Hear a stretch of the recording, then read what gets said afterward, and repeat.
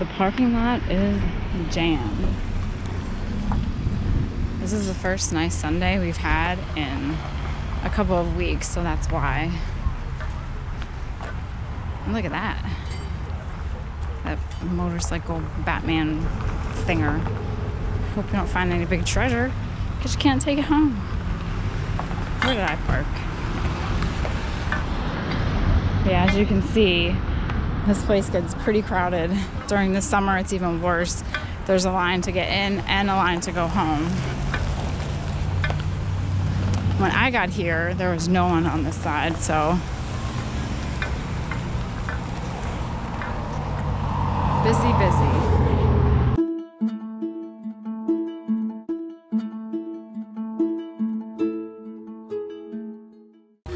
Yeah, same here.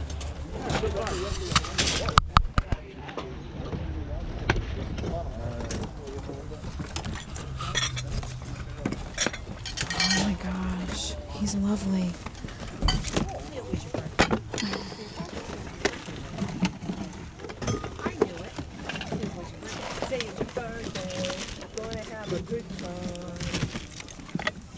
Oh, someone's Disney picture. Why would you throw that out? How cute that is. Oh, the zipper's busted.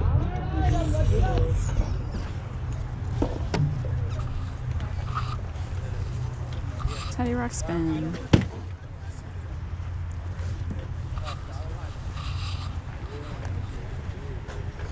No, you're in trouble.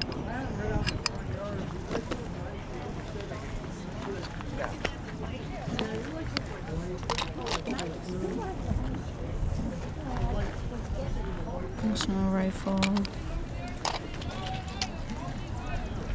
10 years. Patterson and Kelly Company. Alaska.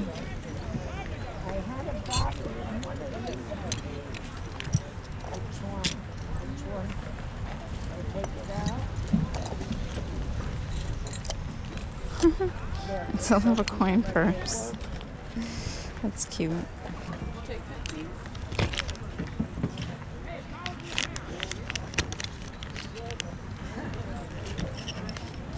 Oh, bunny. Oscar Mayer wiener whistle. These are neat. These are tiki.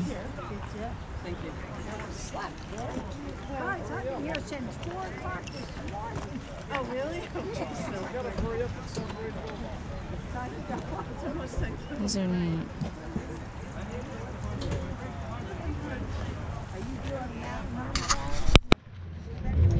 What are you asking in your life? 35. These are a shame. They're all glued in. $1 everything has to go. I gotta come back down for the stuff over here. Ingersoll, Hamburg, New Jersey. Look how cute. Get on the dirt side. Awesome shorts. $1 little Hattie. whatever's left, everything has to go today. Postcards. No, do not slide across bars or tables. Yeah, okay. Empty contracts, ashtrays. I think these are at the one local auction house, actually. Try to get back. And I got a box of 200 Schaefer openers. I got other brands of openers. $1 an item, whatever's left, everything has to go. I couldn't buy those Victorian die cuts because they're all glued.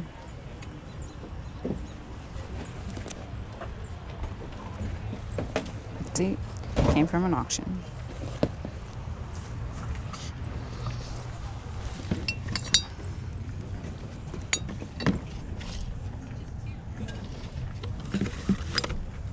Pepper. $1 an item, whatever's left, including the furniture. Syracuse, China.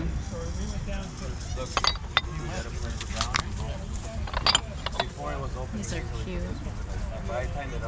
Trenton Hotel. 25. I might take this one. I got prices over. If you want, I'll take $2 off if I don't. I'll do 23 for you. Oh, it's on sparkling.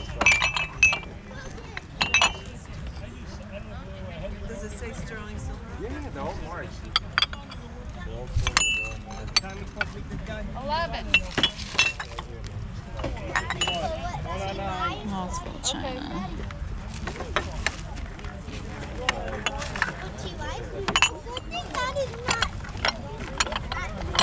Trying to see if I can find one that says Trenton Hotel.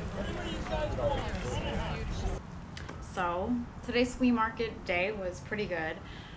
I wasn't planning on going to the flea market. I went away the day prior, so I was up early, so I wanted to sleep just a little bit because during the week I wake up around 4:30 to get ready to go to work, so I do like to sleep in a little bit. But I woke up a little bit after 6 and thought I will go because you can't find treasure if you don't get out there and look. The market was packed. There were a good number of vendors. You know, it's kind of like back to normal, back in the swing of things. With the rain that we've been having here, and it's usually on a Sunday, vendors don't come out. So it was nice to see, you know, the market back in full effect. Everyone out there searching for things. Let's see. I was actually given some items by one of the viewers. His name is Gary, and he also is a vendor at the flea market. I actually purchased the tins from him, the George Washington tin, the bug powder tin, the really nice asparagus tin. So he had some photos that he gave me, so that was really nice and appreciated. And they're pretty neat. I love the outfits. This one, 1970. It is Scotty's Fashion in Kriegsville, Pennsylvania. Let's see. This up here. We'll get this figured out. So, you know, this is a company photo shoot. Everyone line up in your best dress. But I like to go to work dressed like that. That seems like that'd be very comfortable. There's only a couple of men in the front. On the back is actually everyone's name. Let's see if I know anyone. That'd be funny if I did. So I'm gonna have to do a little investigating to find out more about Scotty's Fashion. I wonder if they made the clothing that these people are wearing. But you know, a lot of the ladies are in dresses, some are in slacks. I think as long as you have a good work ethic and you show up to work and you're on time and you get your work done, you know, what you wear is maybe doesn't really matter that much. This one doesn't have a name for the company on it, but this one lady, she probably heard it was going to be, you know, company photo day, and she went all out. Look at this lady right here. Look at her hat. She's like, you know what? They're gonna see me in this photo. It must have been chilly that day because they're all wearing jackets. And some of them do not look so happy. The ladies have gray glasses, a lot of the cat eye glasses. And even their jackets are very nice. I don't think they do company photo shoots like this anymore. And then this one is from Peerless Mills, Lehighton, Pennsylvania, July 1957. And there's only one man. Oh, no, 3. There's 3 men. The rest are all women. Oh, some of their dresses. They look like, some of these ladies look like, you know, they had fun at work. And that it was a good place to work.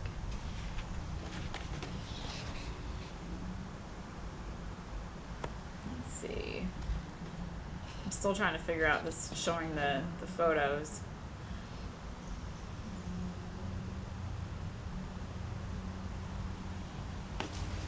That's pretty neat.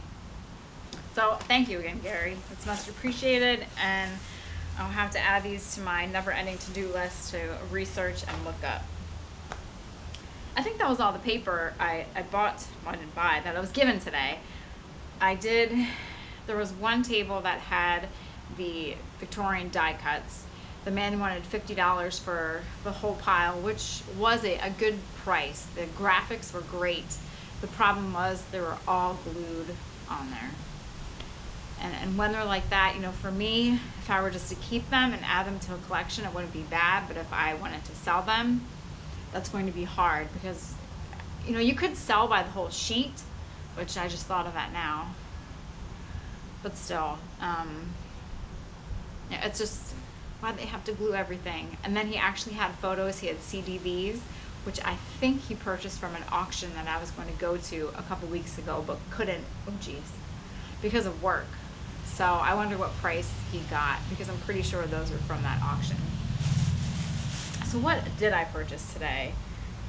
Somewhat of a mixture of things.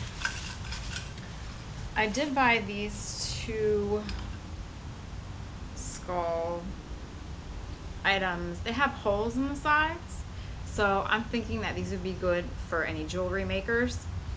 You know, Halloween, people are into this kind of thing, so got those. I bought these. They look like the Easter Island tiki kind of faces, and they're little forks, so they're for hors d'oeuvres, I would think. Let's see. Those are neat. The guy that I purchased these from, I actually bought the pins from him too.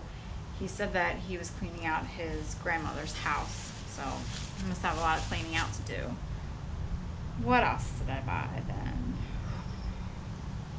I did buy some tea mugs. The reason that I bought these, well, there's 3 different reasons. First, I guess, is one, you can never have enough. You can't have enough, you know, mugs. And for some reason, tea just seems to taste better out of these kind of nice, thick, heavy mugs, you know, or cups. These were from, you know, these were used in diners, hotels, and things like that. This one was used in the Trenton Hotel.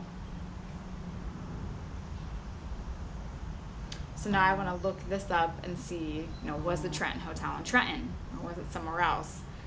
The guy, he wanted for both crates, he said he would give them to me for $10. I know some of you, oh, that was such a good deal. And honestly, that would have been a good deal, but I can't use all of that. There's no way I can use that. You know, if you were setting up some kind of, you know, those would have been awesome if you had maybe a vintage bridal shower, put those out. You can even have used those maybe for, like, I don't want to, not a souvenir at a bridal shower, but like this little thing, or at a wedding, I don't know, fill it with those mints and here you go, you have a vintage a teacup. So this one, I'm going to keep all of them, but I bought this for the Trenton on the bottom. This one is the same pattern, but it's a different maker. I like the emblem. It's the Trenton Blake China Company, Ravenswood, West Virginia. So look how cool that mark is.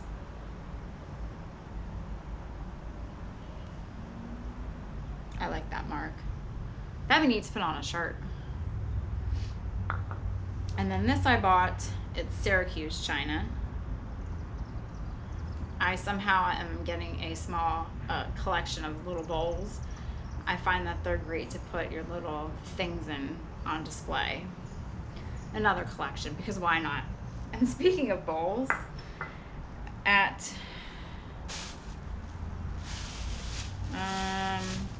I guess we can go with this. So there's one guy there that he has great stuff, and I don't know if he does clean outs or what he does, but he always has, you know, a nice mixture of things, and his prices are really good.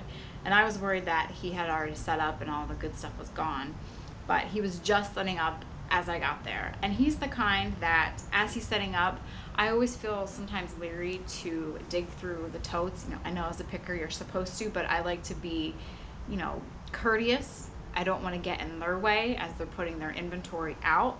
I want them, you know, to be able to move around, because, you know, you're trying to get stuff out so people can buy it. You don't need someone in the way as you're trying to put things out. But, you know, he's like, oh, dig through the boxes, you know, do whatever you want, don't mind me. So that was very nice of him. So from him, I purchased some neat items. Another little bowl. He actually said that he dug this up out of some pit, but I like the color. You know, it has some chipping. There's no mark on the bottom, but, you another thing to put little other things in. Let's see. Not from him. We'll go back. That was just a bowl theme. From another person, I purchased these Donald and Daisy figures, and they're just marked Walt Disney Productions on the bottom. And they're getting ready for summer. The vendor that had all the totes of items, the people must have been Disney people. I think I got it on film. There was their family photo at Disney World. Like, why would you want to get rid of that? But you know, that's a question you have to ask a lot of times at flea markets. Why would someone want to get rid of this? So I got these from him. I also got this pin from him. It's an R for me, for Renee. This would probably look cute on one of the vintage sweaters because it has that nice vintage style. $2.99. And for all the things that I bought from him, so I had the duck, the Donald Duck, the pin.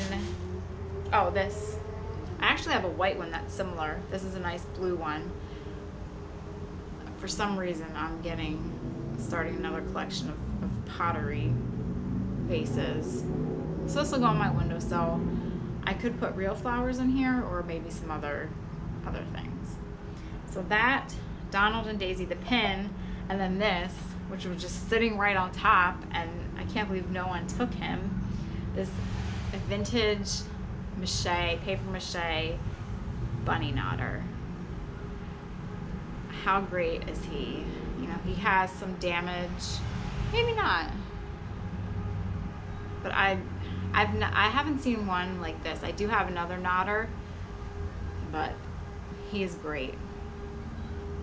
So the bunny, the vase, the Donald and Daisy, and the pin, I paid $4. Worth it. You know, this little guy was worth the $4 alone. So he will go into my collection. So from the guy that I bought this small bowl from, I purchased that, a bag with 2 dolls in it. This pink guy that maybe was out in the sun too long. And then this poor baby that needs some repair. He's lost his legs. So again, I have another small collection of porcelain dolls, and he or she is marked Japan in the back. That. What else? Not those. We're practicing the alphabet today. I bought this A. It said it's an aluminum A. There's the back. It needs to be cleaned. It's a little dirty. That. He gave me this spoon. He was going through spoons, and he comes over and he's like, Alaska. I've never seen a spoon marked Alaska, so you probably can't see it. And I'm like, I've never either. So he's like, here, you take it. Okay. Thank you. So I don't know if any of you know why, you know, if it's from Alaska, if that's just the brand, let me know. And then I also bought this guy, a D. It's nice red chippy paint D, aluminum. What I will do with it, I don't know, but the price is right. It has a great look, so I bought that. And then I had a heck of a time getting it open. Let's see if I can. I got it open there once. I know there's a trick.